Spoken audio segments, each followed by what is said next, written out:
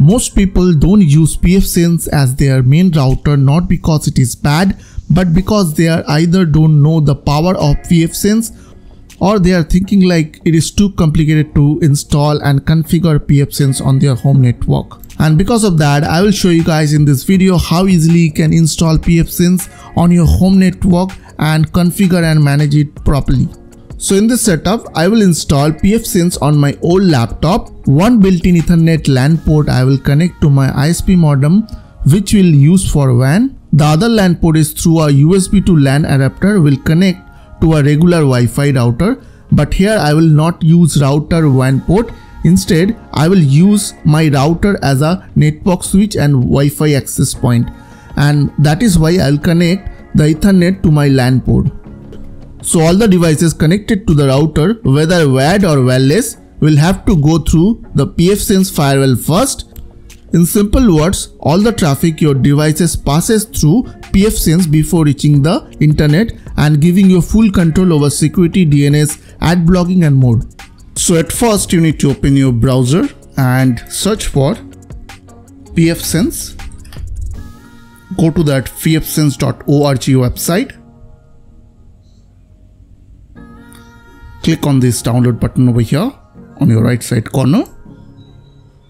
And here you will see the latest stable version, which is 2.7.2. Now click on download button. And here you just need to select the image type. Now select the first one, which is memstick USB. After that, quantity, select 1, and after that click on add to cart. Don't worry, it is free. So simply click on enter cart.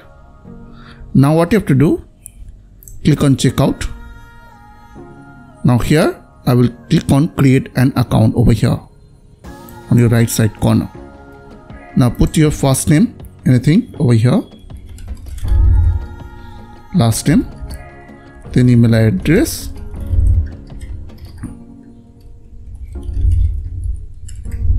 then put the password. Now click on create.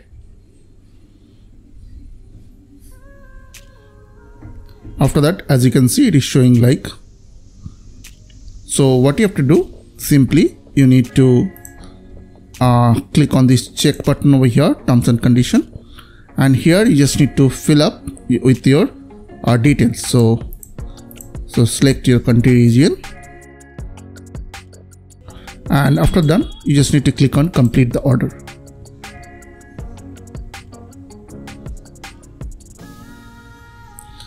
After that, over here you will get the download link, so you have to wait for a few seconds. Now click on this download now button, and as you can see, it is downloading. So now you need to open Rufus after download Netgate. Simply open Rufus. So if you don't know how to download and install Rufus, simply open your browser, type Rufus and search on Google, go to rufus.io website, and after that scroll down and you will get option called standard. Over here, simply download that one, that exe file. After download, you need to install that one and open Rufus software. Now here you need to insert your USB pen drive. So as you can see, here's my 64 GB USB pen drive. Now as you can see, here's a Netgate IMG file which I have downloaded from Netgate website. Simply right click on it and click on extract all. Okay, after extract you will get IMG file. Okay, simply you need to select that IMG file. Simply click on select and select that ISO file. Okay, sorry, IMG file, and click on open. After that, click on start. Okay and okay. Now it will take a few minutes. So after done, you need to close this window and simply right click on your USB pen drive and click on eject. And after that, you need to boot from that USB pen drive to your old laptop or PC where you want to install pfSense. And now I will insert that USB bootable pen drive to my old laptop. And now I will insert the ISP internet cable to my laptop in-wheel LAN port. Here I am using this small device, a C-type to LAN converter, which gives me extra LAN port on my laptop, and I will connect this directly to one of the LAN port of my router. Now here's my router, as you can see, so I will connect that LAN cable to my LAN port, as you can see. At this point you need to set up few things on your router. If your router support access point mode, then enable access point mode settings. If AP mode means access point mode isn't available on your router, then disable DHCP on your router first. After that, set the router IP something like 192.168.1.2 because my pfSense LAN IP is 192.168.1.1. If you'll set the same IP, which is pfSense IP 192.168.1.1, then the IP will conflict, and rest of LAN port on my router I will use to connect my other devices on my network, which I'll show you later. And now you need to boot from your USB bootable pen drive on your laptop or PC.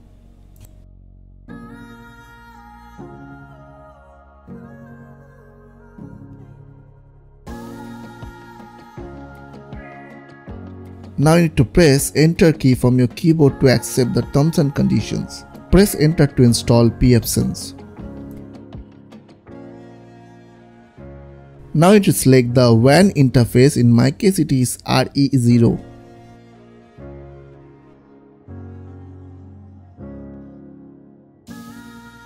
If your ISP gives you a static IP address, then you have to go to interface mode, and after that change to DHCP to static and put your IP address over there.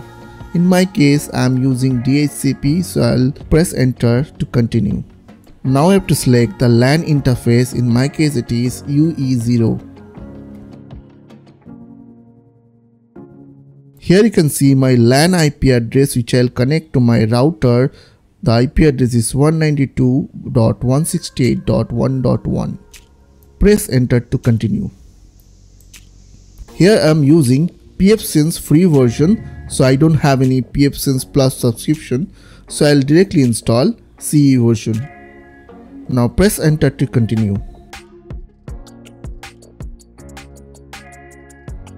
Now here you need to select the disk or storage drive where you want to install pfSense.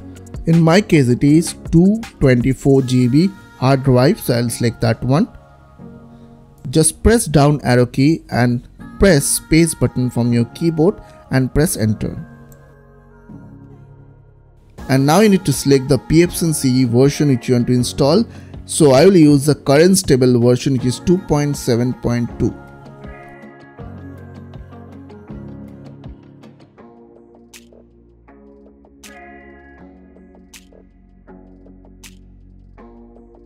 Now you need to remove your USB pen drive from your laptop or PC, and after that press enter to reboot the system.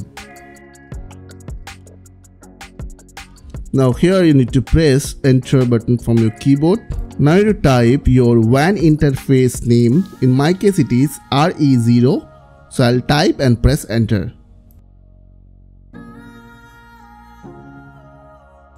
Next I need to type the LAN interface name, which is in my case UE0, and after that press enter. Now I need to type Y and press enter to save the changes.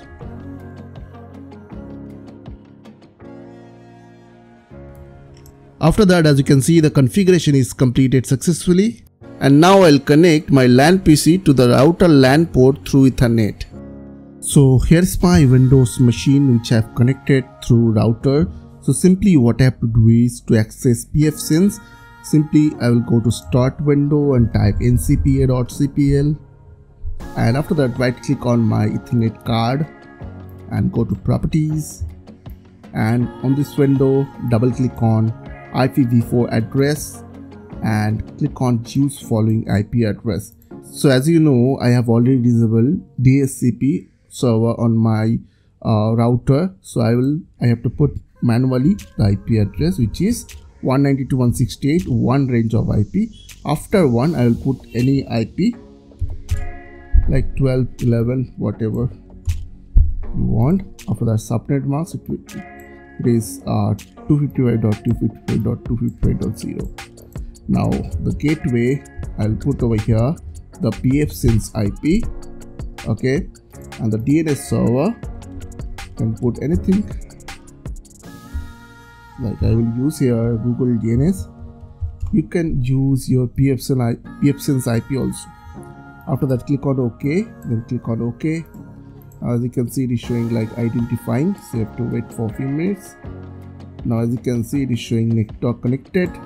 Now open your browser and you need to type over here pfSense IP address, which is 192.168.1.1, and go to advanced and click on proceed. After that, username is admin and the password is pfSense. So type over here and click on sign in. After that, click on next after get this pfSense setup page. And hostname, I will not change anything, so I'll click on next. You can use any DNS server over here, so I'll use here Google DNS. You can choose any DNS server, and after that, click on next. Now here it is showing time zone, click on next. On this window, no need to change anything, click on next. The LAN IP over here showing, and here you can change you have to change your admin password, so I'll put the same password, which is pfSense, and after that, click on reload. It will take few seconds, so you have to wait for a few seconds and click on finish. Through pfSense, you can do lots of stuff like ad blocking, where you can block most of the ads of all your devices on your network using pf blocker, ng or DNS filtering. Next is you can do parental controls like restrict all the website or content for your kids and guests. Also, you can do traffic monitoring using pfSense, which is help you to check your bandwidth in real time. So before ending this video, I would like to big thanks to all my channel members. A special shout out to everyone who regularly watches my videos and support the channel through membership. Your support truly means a lot. So if you want to support the channel too, then click on the join button and become a channel member to help me to making more helpful content like this. Thanks again for watching, and as always, I will see you on the next one.